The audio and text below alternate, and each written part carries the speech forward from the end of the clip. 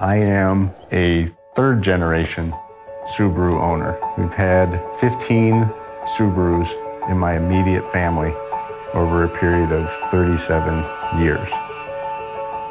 Found this Subaru Brat and purchased that car from the original owner, and that was in 1979. Went to the mountains pretty much every other weekend, either in the wintertime going up ice racing or in the summertime, going up mountain biking or hiking. We like to get up and get going early and enjoying everything that Colorado has to offer. And get yourself to a spot quiet enough where there's not much distraction and just sort of sit there and just enjoy it and just take it in. We had Subaru wagon, but we bought it in '94 and sold it 2 years ago with just under 300,000 miles on it. And I never did anything to it but the routine maintenance. I mean, it was the most amazing, affordable, reliable vehicle ever. The car we have now, the all-wheel drive Legacy, is the best car I've ever had in the mountains. The agility and the handling and the comfort.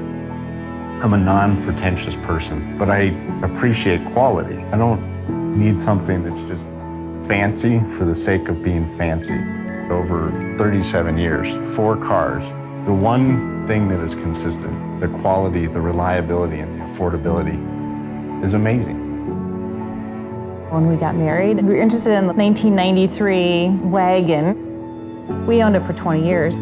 The car that brought our kids home from the hospital when they were born is the same car that they learned to drive in. Is very fun.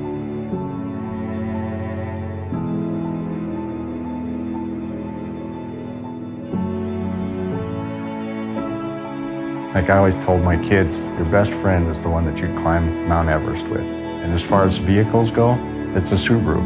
It always starts. It will never leave you stranded. It is the one friend from a vehicle standpoint that you can trust your life and your day with implicitly.